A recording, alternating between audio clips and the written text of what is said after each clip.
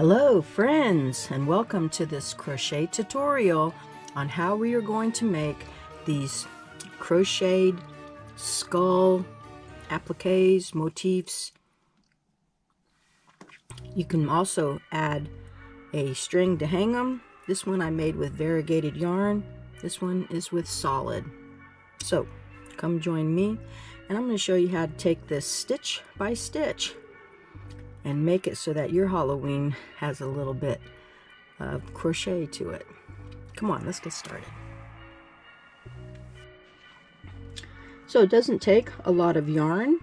You can use a scrap amount. The hook that I'm using is a 4.5 millimeter. So let's go ahead and pull out some yarn.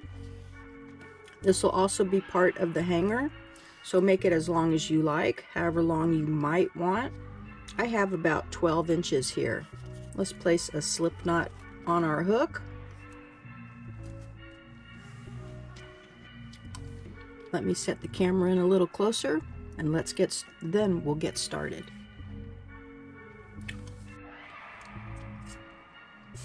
Okay, so let's begin with a chain of 9. 1, 2, 3, 4, 5, 6, 7, 8, and 9. We're going to skip our first chain here. In the second chain, single crochet. In our next chain, half double crochet.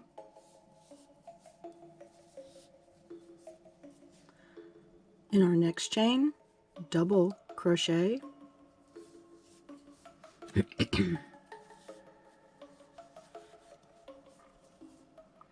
Over our next 2 chains, we're going to do a double crochet 2 together. So yarn over, insert it into the first chain, pull up a loop, yarn over through 2 loops, then yarn over and into the second chain,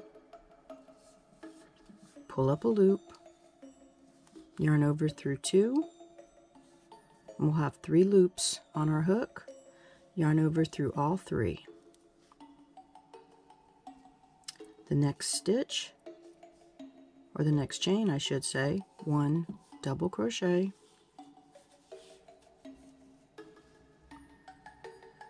half double crochet, and then single crochet.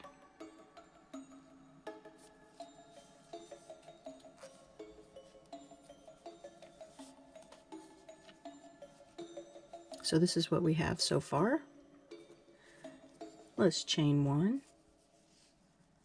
turn our work. But what we're going to do right here is we're going to add a stitch. So let's chain 1 more time.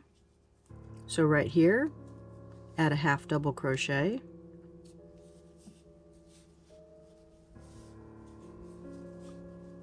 we're going to half double crochet across, and in the last one we'll add 2 half double crochets.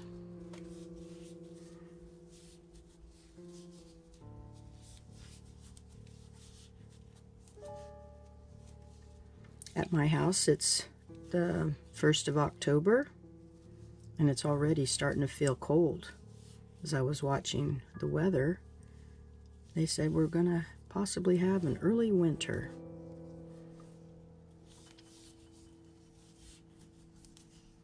So here I am at the last one. 2 half double crochets. You should have a total of 9 half double crochets on this row.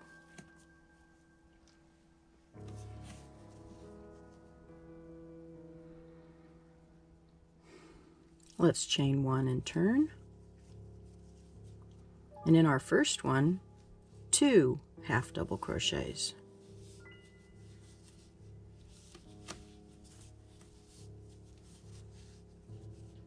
One all the way across to the last one where you will add 2. We should have 11 half double crochets in this row.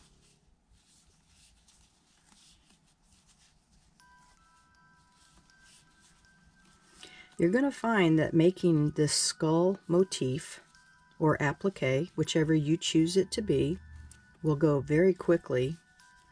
It just seems slow because of the tutorial.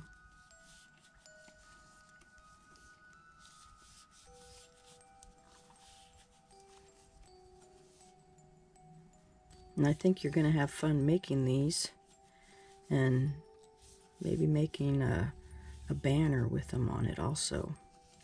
Okay, so let's double check and make sure we have 11. 1, 2, 3, 4, 5, 6, 7, 8, 9, 10, 11. We want the odd number. Chain 1 and turn.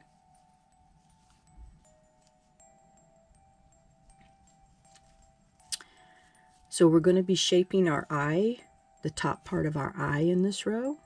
So half double crochet, half double crochet.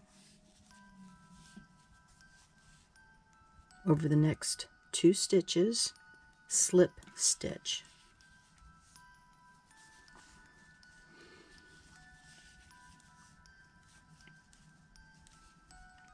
Over the next 3 stitches, half double crochet.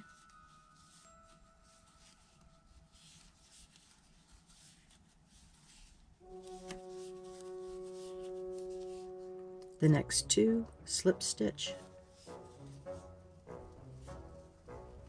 Remember to make your loops a little large so it won't pull in.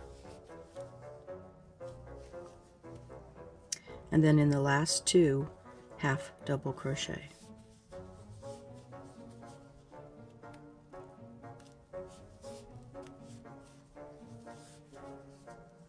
All right, we have like a little wave action going on here.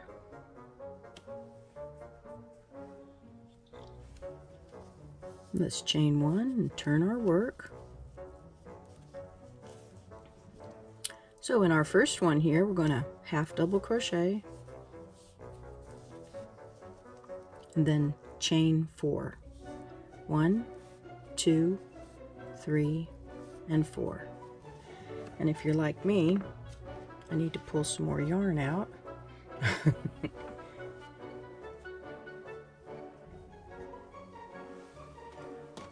Okay, sorry for the delay. Now we have our 3 double crochets here, or half double crochets here. So what I'd like for you to do is to turn it around and see where our middle one is, and this is where we want our stitches to go. So go ahead and place it from the back side and then turn it around. And you can place your thumb there, that way you know where to place that next stitch. So half double crochet, chain 2, and then half double crochet in that same spot.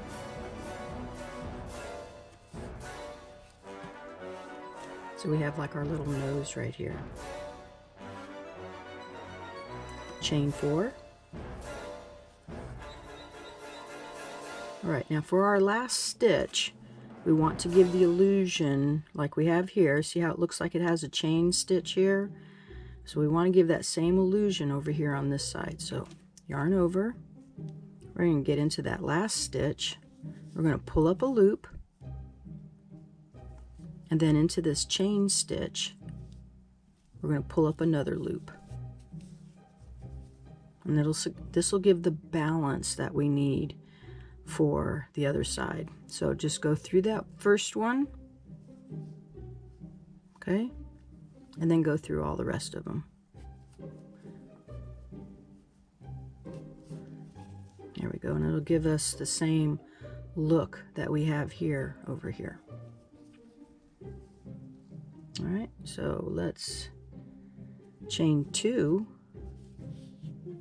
turn our work. Now over the chain, single crochet, just kind of pull it over, chain 1.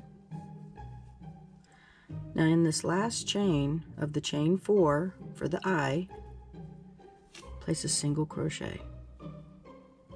Now when I go into my chain, I always like to pull up 2 parts of that chain so that it doesn't stretch.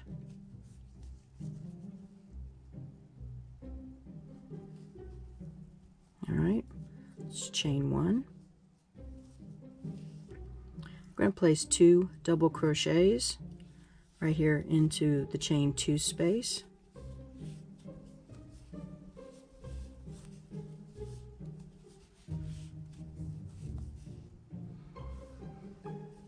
Chain 1, and then down onto the chain on the other side here, single crochet.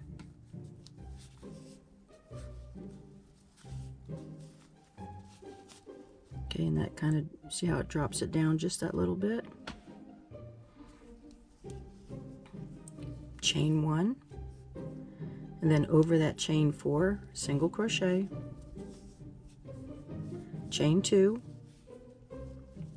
and slip stitch here into that chain 1 at the end of the row.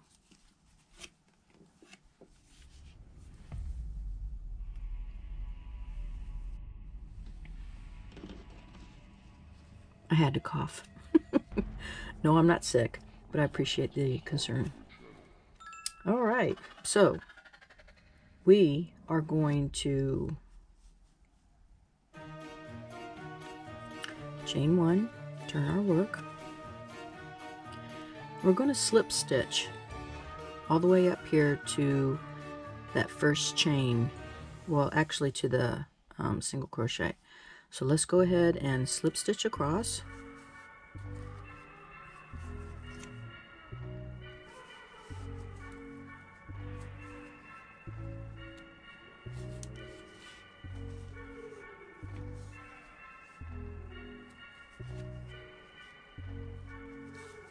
Remember that when you slip stitch into your chains, that you will pick up 2 parts of that chain. Alright, so here we are, we're across. Let's chain 3. Okay, so into the chain 1 space, we're going to do a treble. So wrap your yarn twice into that chain 1 space, yarn over through 2, yarn over through 2, and yarn over through 2. Okay, we have this space over the 2 double crochets of the previous row in the chain 1. We're going to add trebles to each one of those spaces there. So yarn over twice,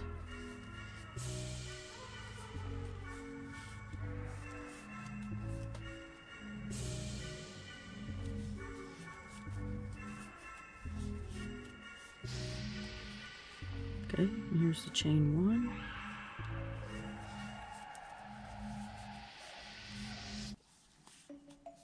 Alright, then chain 3. We're going to slip stitch to the top of the single crochet.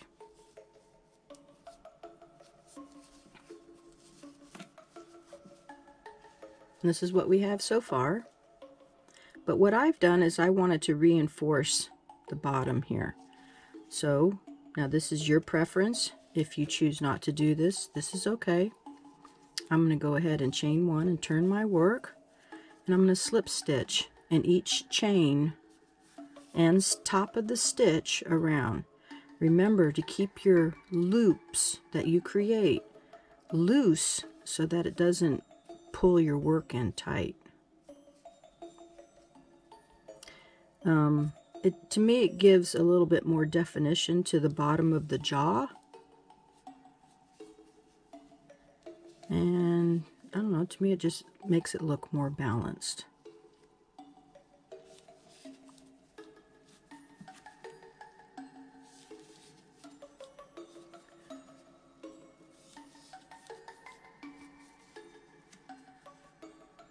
My husband loves the Punisher look, and he likes the skulls. So we have a lot of skulls in his man cave.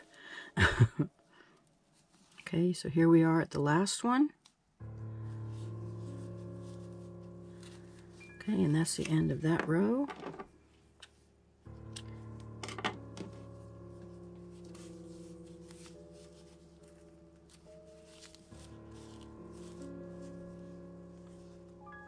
Cute, isn't it?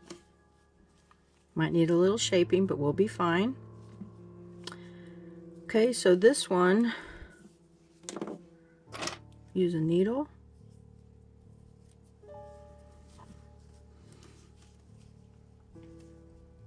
I'm going to go under that one.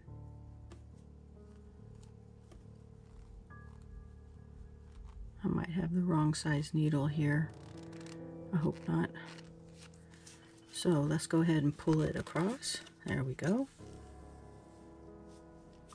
And you don't want it to come out, so go over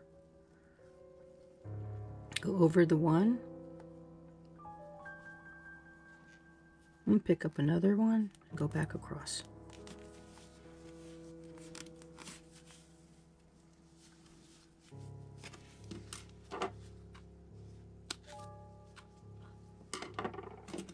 Now you're wondering about our 12-inch tail. Try to keep the weavings to a minimum. So I'm just going to kind of go through the stitching here until I get to the center.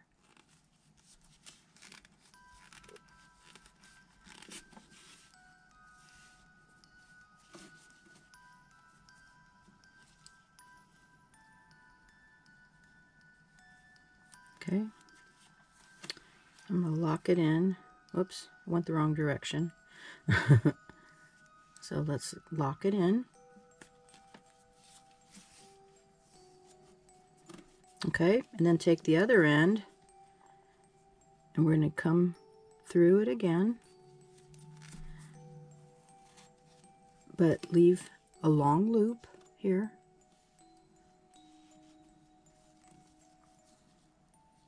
And go around it again.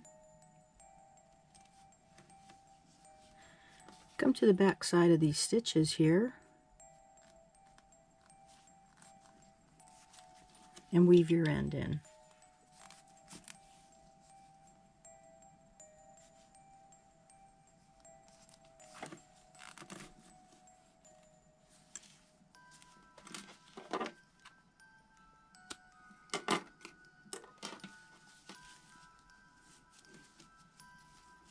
Remember to stretch him out just a little bit to give him his shape.